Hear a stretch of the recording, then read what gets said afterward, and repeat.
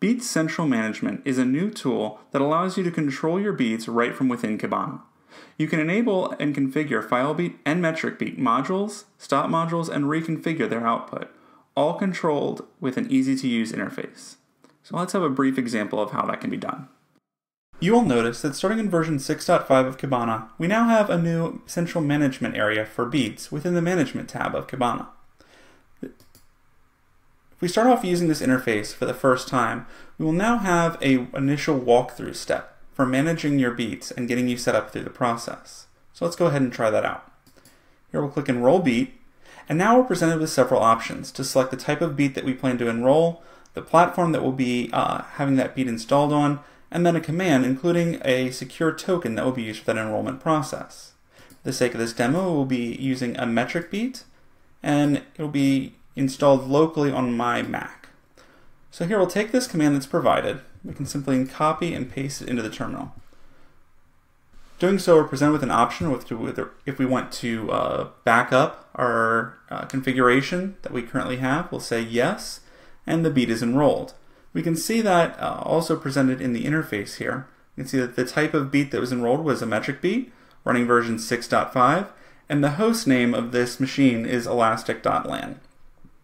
So with that in mind, we'll go ahead and continue on and create our first tag. Now, a tag is a group of configuration blocks, and this is how we manage configurations within Beats Central Management. So here we'll give this tag a name. In this case, we'll simply call it local, and can provide a color for the tag to be able to easily identify it with this green here. And now we can go ahead and create a configuration block.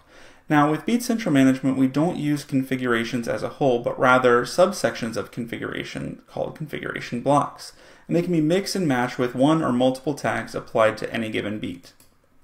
Here we'll go ahead and create a metric beat module. I give it a description of test block and select the system module. And it's as simple as that. We'll go ahead and click save. And now our tag is ready for use. We'll hit save and continue. And now for the initial walkthrough, we go ahead and automatically assign that tag to the beat for you. And now we have our beat is enrolled within Central Management, although it's not yet started. We can see that with the current status.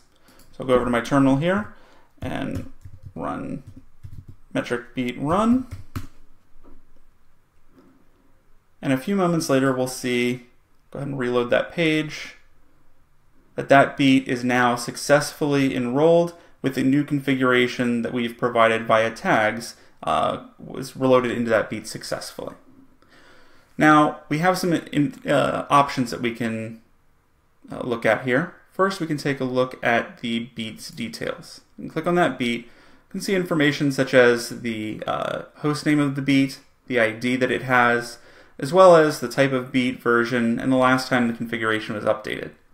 We can also view the types of configurations that are applied via any tags that are assigned to this particular beat. You can view details of it by clicking on that particular configuration block.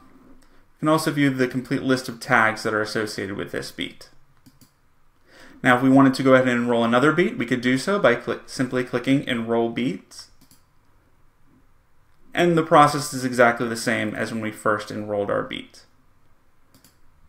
Now we can also add and manage additional tags by going to the configuration tag screen.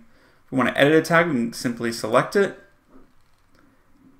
And we can manipulate any of the configurations available to us. We also note that now that this tag has a beat that is assigned this tag, we have a table listing out all the beats that are currently assigned. Now if we want to create a new tag, we could simply click Add Tag.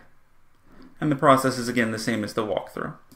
It is worth noting that after the initial creation during the walkthrough, tags are not automatically assigned to any beat. That's a manual process by simply going to the Enrolled Beats page, selecting a tag, and assigning or removing a tag from this dropdown. And that's Beats Central Management.